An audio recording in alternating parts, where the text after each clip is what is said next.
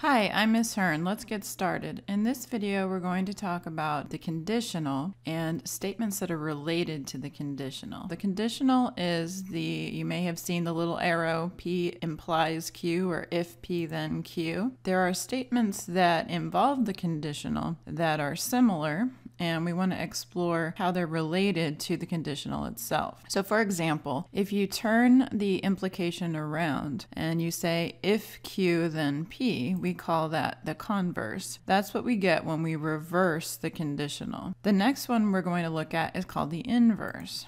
The inverse happens when you negate each of the component statements in the original conditional statement. So instead of P implies Q, we have not P implies not Q. So the order has stayed the same, but I like to think of it as the signs have changed, right? Because it's a negation, so you can kind of think of it like algebra, it's a sign. So if not P, then not Q is the inverse. And then finally, if you change both the signs and the order from the original conditional statement, then you get if not Q, then not P. And this is called the contrapositive. When the order is reversed only, it's the converse. When the signs change only, it's the inverse. And when both change, that's the contrapositive. So for example, if you're given the conditional statement, if I live in Wisconsin, then I shovel snow, let's go ahead and find the converse, the inverse, and the contrapositive. So the converse means that we're going to change the order of the implication. So instead of if I live in Wisconsin, then I shovel snow, we're going to turn that around. If I shovel snow, then I live in Wisconsin. The inverse, part B, means that we're going to keep the order the same, but we're going to negate each component statement. So that would be, if I don't live in Wisconsin, then I don't shovel snow. See how Wisconsin is still in the antecedent part of the statement, the if part, and the snow part is still in the consequent part of the statement, the then part, but we've negated them.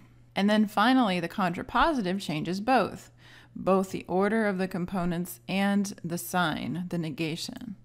So we would have, if I don't shovel snow, then I don't live in Wisconsin. You can also do the same thing when you have symbols. So here I have the statement, R implies not Q. And we're going to determine each of the following. A, the converse, B, the inverse, and C, the contrapositive. If you want, you can pause the video and try it yourself, just to test to see if you're on the right track, and then push play to see the solution. So for part A, we're doing the converse, which changes only the order. So this would change to not Q implies R. For part B, we're doing the inverse, which changes only the sign. So this would mean that the R still stays on the antecedent side and the Q still stays on the consequent side, but we're going to change this to not R implies, and the negation of negation is the original statement. So not R implies Q. And then lastly, the contrapositive, we're going to change both the order and the sign, the negation. So we're going to have Q implies not R. You might have noticed that the inverse and the contrapositives always turn out to be converses of each other. It's important to understand that there are certain relationships among these statements. In particular, a conditional statement and its contrapositive are equivalent logically. In other words, when you change both the order and the sign, you get a logically equivalent statement. P implies Q is equivalent to not Q implies not P. Well, that means that the converse and inverse are also equivalent. If you take Q implies P, and change both the order and the sign to not P implies not Q, you also get an equivalent statement.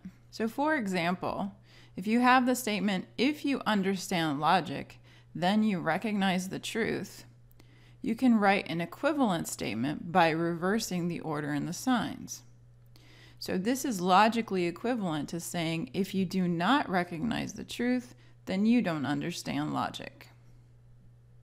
I hope you found this video helpful. If you did, please remember to give it a thumbs up. That helps other students to find the video. The next video is going to be on alternative forms of the conditional.